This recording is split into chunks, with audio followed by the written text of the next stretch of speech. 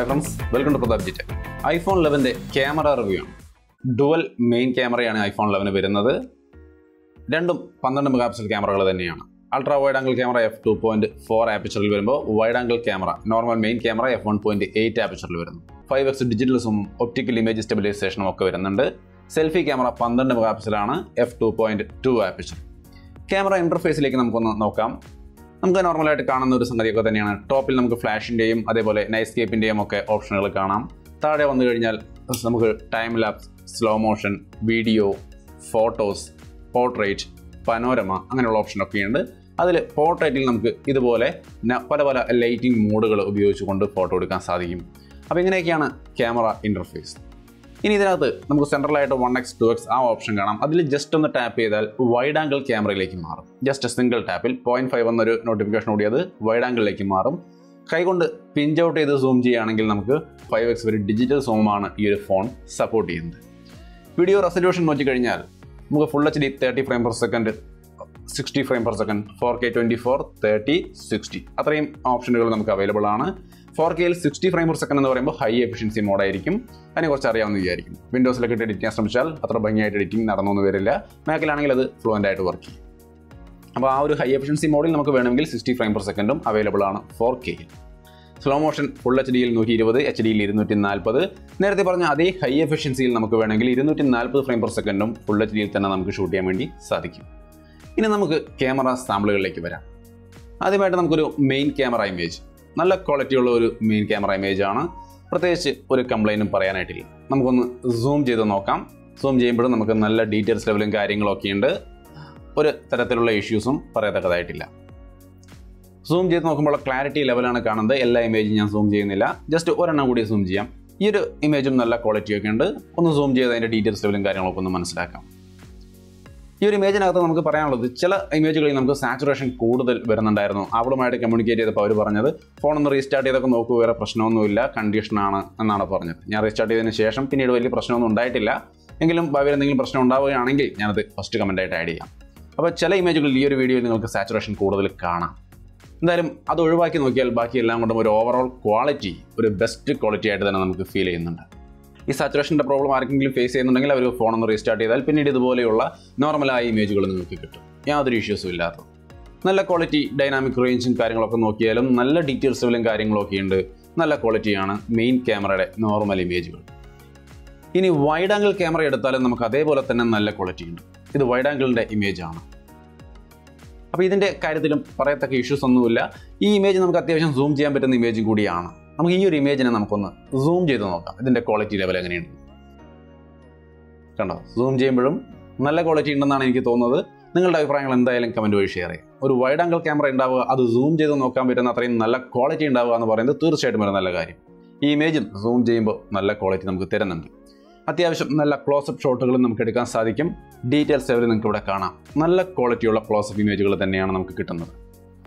പിന്നെ പോർട്രേറ്റ് ഇമേജുകൾ എടുക്കുമ്പോൾ നമുക്കത് ഹ്യൂമൻ സബ്ജക്റ്റിൽ മാത്രമല്ല, ഇതുപോലെ എന്തെങ്കിലുമൊക്കെ സബ്ജക്റ്റുകളിലേക്ക് വന്നാലും നമുക്കത് പോർട്രേറ്റ് മോഡ് കൃത്യമായിട്ട് വർക്ക് ചെയ്യുന്നുണ്ട്. നിങ്ങൾക്ക് ഇവിടെ കാണാം ആ ഒരു പൂവിൻ്റെ എല്ലാ വശങ്ങളും കൃത്യമായിട്ട് ഡിക്റ്റേറ്റ് ചെയ്ത് കൃത്യമായിട്ട് പോർട്രേറ്റ് ഇമേജ് ആക്കി ബാക്ക്ഗ്രൗണ്ട് ബ്ലറാക്കി മാറ്റിയിട്ടുണ്ട്. സോ പോർട്രേറ്റ് മോഡ് എല്ലാ മേഖലയിലും വർക്ക് ചെയ്യുക എന്നുള്ളത് ഒരു നല്ലൊരു പ്ലസ് പോയിൻ്റ് ആണ്. ഇനി നമുക്ക് ഹ്യൂമൻ സബ്ജക്റ്റിലേക്ക് വരാം. ഹ്യൂമൻ സബ്ജക്റ്റിലേക്ക് വരുമ്പോൾ ഒരു ക്വാളിറ്റിയാണ് നമ്മൾ കാണുന്നത്. നല്ല ക്വാളിറ്റിയും ഡൈനാമിക് റേഞ്ചും ഒക്കെയുള്ള ഒരു നല്ല ഇമേജ് തന്നെ. സൂം ചെയ്യുമ്പോഴും നമുക്ക് ആ ഡീറ്റെയിൽസ് ലെവലും കാര്യങ്ങളൊക്കെ നന്നായിട്ട് തന്നെ കാണാം. നല്ലൊരു ക്വാളിറ്റി, ഈ ഒരു പെർഫോമൻസ് നമ്മൾ ഈ ഒരു ഫോണിൽ നിന്ന് ഓൾറെഡി പ്രതീക്ഷിക്കുന്നുണ്ട്. കാരണം അത് അത്രയും കോസ്റ്റ്ലി ആയ ഹൈ എൻഡ് ഫ്ലാഗ്ഷിപ്പ് ഫോണാണ്. സോ അതിൽ സർപ്രൈസിംഗ് ആയിട്ടൊന്നുമില്ല, എങ്കിലും ബെസ്റ്റ് ക്വാളിറ്റി തന്നെയാണ് നമുക്ക് കിട്ടുന്നത്. ഇതും ഒരു നല്ല ഇമേജ് തന്നെയാണ്, യാതൊരുവിധ ഇഷ്യൂസും അതിൻ്റെ ഭാഗത്തുമില്ല. ഇതും ഒരു നല്ല ഇമേജ് തന്നെയാണ്, യാതൊരുവിധ ഇഷ്യൂസും അതിൻ്റെ ഭാഗത്തുമില്ല. സൂം ചെയ്യുമ്പോഴും നമുക്ക് നല്ല ക്വാളിറ്റിയും കാര്യങ്ങളൊക്കെ കാണാൻ സാധിക്കുന്നുണ്ട്. ഇത് മറ്റൊരു ഇമേജ്, ഒന്ന് രണ്ട് ഇമേജ് കൂടി നമുക്കൊന്ന് കാണാം. അപ്പോൾ ഈ ഇമേജുകളൊക്കെ സൂം ചെയ്ത് നോക്കുമ്പോഴും നമുക്ക് നല്ല ക്വാളിറ്റിയും കാര്യങ്ങളൊക്കെ കിട്ടുന്നുണ്ട്. യാതൊരു ഇഷ്യൂസും ഇതിൻ്റെ ഭാഗത്ത് വരുന്നില്ല. ഇനി നമുക്ക് പോർട്രേറ്റ് ഇമേജുകളിലേക്ക് നോക്കാം. നല്ല ക്വാളിറ്റിയുള്ള ഒരു പോർട്രേറ്റ് ഇമേജുകളൊക്കെ തന്നെയാണ് ഈ ഒരു ഫോൺ നമുക്ക് തരുന്നത്. സൂം ചെയ്യുമ്പോഴും നല്ല ക്വാളിറ്റി ഉണ്ട്. എഡ്ജ് ഡിറ്റക്ഷൻ പലപ്പോഴും അത്ര ഒരു പെർഫെക്റ്റ് ആയിട്ട് നമുക്ക് ഫീൽ ചെയ്യുന്നില്ല. ഈ ഒരു ഇമേജിലേക്ക് വരുമ്പോഴും അതുപോലെ തന്നെ നല്ല പോർട്രേറ്റ് ഇമേജ് തന്നെയാണ്. എഡ്ജ് ഡിറ്റക്ഷനൊക്കെ അത്യാവശ്യം നല്ല രീതിയിൽ ചെയ്തിട്ടുണ്ട്. എല്ലായ്പ്പോഴും പെർഫെക്റ്റ് അല്ല എന്നാണ് ഞാൻ ഉദ്ദേശിച്ചത്, മോശമാണെന്നല്ല, നല്ല ക്വാളിറ്റിയൊക്കെ ഉണ്ട്. സെൽഫി ക്യാമറയിലേക്ക് വരുമ്പോൾ ഒരു ക്വാളിറ്റിയാണ് നമ്മൾ ഇവിടെ കാണുന്നത്. നല്ലൊരു മികച്ച സെൽഫി ക്യാമറ ക്വാളിറ്റി ഉണ്ട്. സൂം ചെയ്യുമ്പോഴും നല്ല ഡീറ്റെയിൽസ് ലെവലും ക്ലാരിറ്റിയും ഒക്കെ നമുക്ക് കിട്ടുന്നുണ്ട്. ഈ ഒരു ഇമേജും നല്ല ക്വാളിറ്റിയിൽ തന്നെ വന്നിട്ടുണ്ട്. സൂം ചെയ്ത് നോക്കുമ്പോൾ നിങ്ങൾക്ക് അതിൻ്റെ ക്ലാരിറ്റിയും ഡീറ്റെയിൽസ് ലെവലും മനസ്സിലാവും. ബെസ്റ്റ് ക്വാളിറ്റി, നല്ല ലൈറ്റിംഗ് സിറ്റുവേഷനിലും നല്ല മികച്ച പെർഫോമൻസ് തന്നെയാണ്. ഈ ഒരു കോസ്റ്റിൻ്റെ ഒരു പെർഫോമൻസ് തീർച്ചയായിട്ടും ഈ ഒരു ഫോൺ നമുക്ക് കാണിക്കുന്നുണ്ട്. സോ ഒരു ബെസ്റ്റ് സെൽഫി ക്യാമറ ഇമേജുകൾക്ക് വേണ്ടിയിട്ട് ഈ ഫോണിനെ ഡിപ്പെൻഡ് ചെയ്യാം. ഇനി പോർട്രേറ്റ് മോഡിലേക്ക് വന്നാലും സെൽഫിയിൽ നമുക്ക് നല്ല മികച്ച പോർട്രേറ്റ് ക്വാളിറ്റി തന്നെ കാണുന്നുണ്ട്. എഡ്ജ് ഡിറ്റക്ഷനിലും പറയത്തക്ക പാകപ്പിഴകളൊന്നുമില്ല. വൈറ്റ് ഷാർട്ട് ഇട്ടിരിക്കുമ്പോഴും അത് നല്ല രീതിയിൽ എക്സ്പോസ് ചെയ്യുന്നുണ്ട്. ഇവിടേക്ക് വരുമ്പോഴും നല്ല ക്വാളിറ്റിയുള്ള പോർട്രേറ്റ് ഇമേജ് തന്നെയാണ് കിട്ടിയിരിക്കുന്നത്. പോർട്രേറ്റ് ഇമേജിനെ സൂം ചെയ്ത് നോക്കിയാലും നമുക്ക് നേരത്തെ കണ്ട ആ ഒരു ക്വാളിറ്റിയും കാര്യങ്ങളൊക്കെ കാണാൻ സാധിക്കുന്നുണ്ട്. വീഡിയോ 4K വീഡിയോയുടെ ക്വാളിറ്റിയാണ്. 30 ഫ്രെയിം പെർ സെക്കൻഡ് ആണ് നമ്മൾ ഷൂട്ട് ചെയ്തിരിക്കുന്നത്. 60 നമ്മൾ ഹൈ എഫിഷ്യൻസി ആയതുകൊണ്ട് അത് ഇവിടെ ഷൂട്ട് ചെയ്തിട്ടില്ല. പക്ഷേ 30 ഫ്രെയിം പെർ സെക്കൻഡിൽ തന്നെ നിങ്ങൾക്ക് അതിൻ്റെ ബെസ്റ്റ് ക്വാളിറ്റി ലെവൽ കാണാൻ സാധിക്കും. ഒരു തരത്തിലുള്ള കോംപ്രമൈസും ഇല്ല. നല്ല ബെസ്റ്റ് വീഡിയോ ക്വാളിറ്റിയാണ്. ചില ക്ലിപ്പുകൾ നിങ്ങൾക്ക് ഇത്തിരി സാച്ചുറേഷൻ കൂടി കാണാം. അത് ഞാൻ നേരത്തെ പറഞ്ഞ കാര്യമാണ്. റീസ്റ്റാർട്ട് ചെയ്തതിന് ശേഷം പിന്നീട് ആ ഒരു പ്രശ്നം നമുക്ക് വന്നിട്ടില്ല. മേലിൽ വരികയാണെങ്കിൽ ഞാനത് ഫസ്റ്റ് കമൻറ്റായിട്ട് ആഡ് ചെയ്യും. ഫസ്റ്റ് കമൻറ്റ് ചെക്ക് ചെയ്യാൻ മറക്കണ്ട. സ്റ്റെബിലൈസേഷൻ്റെ ഒരു സെക്ഷനാണ് ഈ കാണുന്നത്. അത്ര വലിയൊരു സ്റ്റെബിലൈസേഷനായിട്ട് തോന്നുന്നില്ല. കാരണം സാംസങ്ങിൻ്റെ നോട്ട് 10 S10 ഫോണുകൾ കാണുന്ന സൂപ്പർ സ്റ്റെബിലൈസേഷനൊക്കെ വെച്ച് നോക്കുമ്പോൾ അത്രയ്ക്ക് അങ്ങോട്ട് പോരാൻ തോന്നുന്നു. ചെറിയൊരു ഷേക്കിംഗ് ഉണ്ട്. എങ്കിലും ഇതാണ് ഇതിൻ്റെ ഒരു സ്റ്റെബിലൈസേഷൻ ലെവല്. നിങ്ങൾക്കിത് മതിയാവുമോ എന്നുള്ള കാര്യം നിങ്ങൾ തന്നെ ചിന്തിച്ച് തീരുമാനിക്കുക.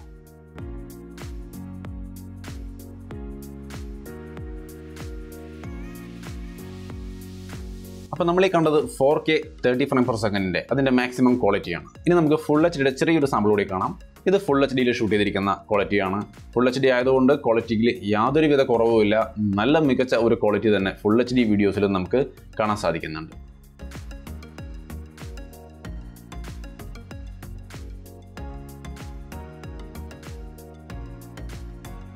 ഇനി നമുക്ക് ഫ്രണ്ട് ക്യാമറയിലേക്ക് വരാം. ഫ്രണ്ട് ക്യാമറയിൽ നമുക്ക് 4K അവൈലബിൾ ആണ്. അതുകൊണ്ട് ഞാനിവിടെ 4K 30 ഫ്രെയിം പെർ സെക്കൻഡ് തന്നെയാണ് ഇവിടെയും ഷൂട്ട് ചെയ്യുന്നത്. ഇതാണ് അതിൻ്റെ ഒരു ക്വാളിറ്റി ഫ്രണ്ട് ക്യാമറ. ഇപ്പോൾ എൻ്റെ പുറകിലാണ്, എൻ്റെ ഹെഡിൻ്റെ പുറകിലാണ് സൺലൈറ്റ് അല്ലെങ്കിൽ സൂര്യൻ്റെ ഒരു സ്ഥാനം. അങ്ങനെ നോക്കുമ്പോഴും ഫേസ് അത്യാവശ്യം നല്ല രീതിയിൽ എക്സ്പോസ് ചെയ്യുന്നുണ്ട്. ലൈറ്റ്, ബാക്ക് ലൈറ്റ് നല്ല രീതിയിൽ കൺട്രോൾ ചെയ്യുന്നുണ്ട്. ഈ ഒരു ഫോണിൻ്റെ ഏറ്റവും വലിയ ഹൈലൈറ്റ് ആണ്. പല ഹൈ എൻഡ് ഫ്ലാഗ്ഷിപ്പ് ഫോണുകളായിട്ട് കമ്പയർ ചെയ്യുമ്പോഴും ഈ ഒരു ബാക്ക് ലൈറ്റിനെ നല്ല രീതിയിൽ കൺട്രോൾ ചെയ്യാൻ കഴിയുന്നു എന്നുള്ളത് ഇതിൻ്റെ ഒരു ഹൈലൈറ്റ് ആണ്.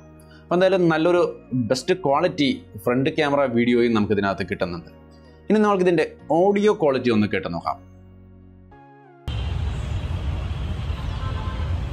ഫ്രണ്ട് ക്യാമറയുടെ ഒരു വീഡിയോ സ്റ്റെബിലൈസേഷൻ നിങ്ങൾക്ക് ഇതിന് മനസ്സിലാക്കാം. ഒപ്പം തന്നെ ഓഡിയോ ക്വാളിറ്റിയും ഏറെക്കുറെ ഇതിൽ നിന്ന് തന്നെ മനസ്സിലാക്കാൻ സാധിക്കുമെന്ന് വിചാരിക്കുന്നു. ഇപ്പോൾ ഡയറക്റ്റ് സൺലൈറ്റ് ഫേസിലേക്ക് അടിക്കുമ്പോൾ നല്ല ഒരു ക്വാളിറ്റിയും കാര്യങ്ങളൊക്കെ നമുക്ക് ഫീൽ ചെയ്യുന്നുണ്ട്. പക്ഷേ എങ്ങനെയുണ്ട് ഇത് എന്നുള്ളത് നിങ്ങൾ തന്നെ തീരുമാനിക്കുക. സംഗതി എനിക്ക് എന്തായാലും നല്ല ഇൻട്രസ്റ്റിംഗ് ആയിട്ട് തോന്നുന്നുണ്ട്. ഓക്കെ, അപ്പോൾ അത് ഫ്രണ്ട് ക്യാമറയുടെ ഒരു വീഡിയോ ക്വാളിറ്റിയും ഒപ്പം ഓഡിയോ ക്വാളിറ്റിയുമായിരുന്നു. ഇനി സ്ലോ മോഷൻ. ജസ്റ്റ് ഞാൻ 120 ഫ്രെയിം പെർ സെക്കൻഡിൽ ഫുൾ HDയിൽ തന്നെയാണ് ഈ ഒരു സ്ലോ മോഷൻ ഷൂട്ട് ചെയ്തിരിക്കുന്നത്. അതിൻ്റെ ഒരു ക്വാളിറ്റി ഈ ഒരു രീതിയിലൊക്കെയാണുള്ളത്.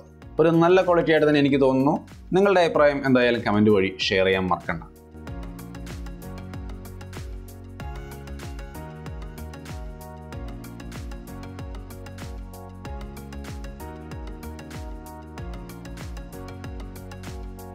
ഇനി നമുക്ക് ലോ ലൈറ്റ് അല്ലെങ്കിൽ ആർട്ടിഫിഷ്യൽ ലൈറ്റിലേക്ക് വരാം.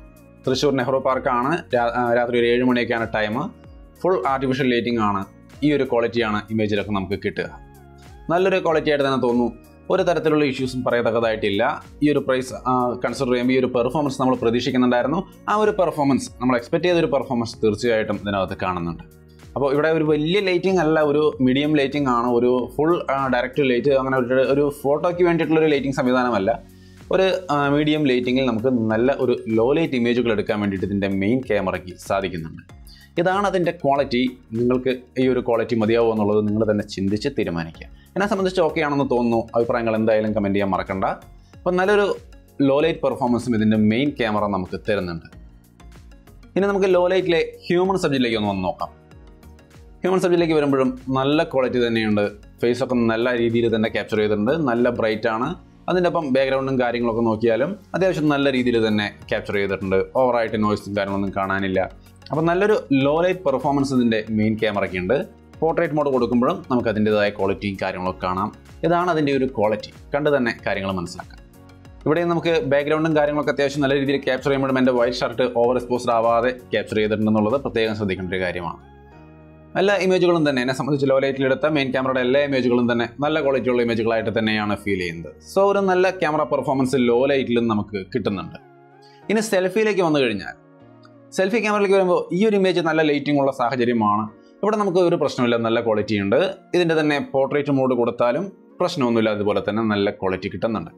എന്നാൽ ഈ ഒരു ഒത്തിരി ലൈറ്റ് കുറവുള്ള ഭാഗത്തേക്ക് മാറിക്കഴിഞ്ഞാൽ നമുക്ക് ഈ സെൽഫി ക്യാമറയിൽ ചെറിയൊരു നോയ്സ് ലെവൽ കാണുന്നുണ്ട്. ഓവറായിട്ടല്ല, സ്കൈയുടെ ഭാഗത്തേക്ക് നോക്കിയാൽ ചെറിയൊരു നോയ്സ് ലെവൽ നമുക്ക് കാണാൻ സാധിക്കുന്നുണ്ട്. അപ്പോൾ സെൽഫി ക്യാമറയിൽ നൈസായിട്ടൊരു നോയ്സ് ലെവൽ ഉണ്ട്. ഒരു പക്ഷേ വരും ദിവസങ്ങളിൽ സോഫ്റ്റ്വെയർ അപ്ഡേറ്റിൽ അത് ഫിക്സ് ആയേക്കും. എന്തായാലും ഇപ്പോഴേക്കും ഒരു ചെറിയ നോയ്സ് ലെവൽ സെൽഫി ക്യാമറയിൽ കാണുന്നുണ്ടെന്നുള്ളത് ഞാൻ നോട്ടീസ് ചെയ്ത ഒരു ചെറിയ നെഗറ്റീവാണ്. ഈ ഒരു ക്യാമറ റിവ്യൂവിൽ ഞാൻ കണ്ടെത്തിയ ഒരു മെയിൻ നെഗറ്റീവും അതുമാത്രമാണ്. തീരെ ലൈറ്റ് കുറയുന്ന സാഹചര്യങ്ങൾക്ക് വരുമ്പോൾ ലേശം സോഫ്റ്റ് ആവുന്നുണ്ട്. ഇനി വീഡിയോ ക്വാളിറ്റി 4K 30 frames/second തന്നെയാണ് ലോ ലൈറ്റിൽ. ഒരു മീഡിയം ലൈറ്റേ ഉള്ളൂ, നല്ല ലൈറ്റിംഗ് അല്ല. നല്ല ലൈറ്റിംഗ് ഉണ്ടെങ്കിൽ നല്ല ക്വാളിറ്റി കിട്ടും. ഒരു മീഡിയം ലൈറ്റിംഗിൽ നമുക്ക് ഈ ഒരു ക്വാളിറ്റി തീർച്ചയായിട്ടും കിട്ടുന്നുണ്ട്. എന്നെ സംബന്ധിച്ച് ഇത് തന്നെ ഒരു നല്ല ക്വാളിറ്റി ആണെന്നാണ് തോന്നുന്നത്. നിങ്ങളെ സംബന്ധിച്ച് നിങ്ങളുടെ ഒരു ഒപ്പീനിയനിൽ എങ്ങനെയുണ്ട് ഈ ഒരു വീഡിയോ ക്വാളിറ്റി എന്നുള്ളത് തീർച്ചയായിട്ടും കമൻറ്റ് ചെയ്യാം.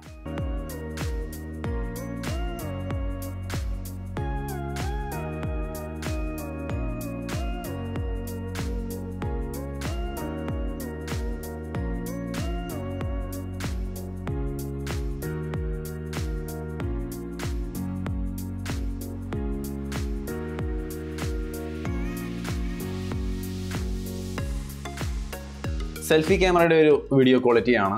നമുക്ക് ഈ ഒരു പറഞ്ഞ ഒരു ലൈറ്റിംഗ് കണ്ടീഷനിലാണ് ഇതെന്ന് ഓർക്കുക. ഒരു ലോ ലൈറ്റിലൊക്കെ വീഡിയോ എടുക്കാൻ ശ്രമിച്ചാൽ ഈ ഒരു ക്വാളിറ്റി ആയിരിക്കും. ലൈറ്റ് ഉണ്ടെങ്കിൽ അതിനനുസരിച്ച് വേരിയേഷൻസ് വരും. എന്തായാലും ഒരു മീഡിയം ലൈറ്റിംഗ് കണ്ടീഷനിൽ ഈ ഒരു ക്വാളിറ്റി ആയിരിക്കും കിട്ടുക.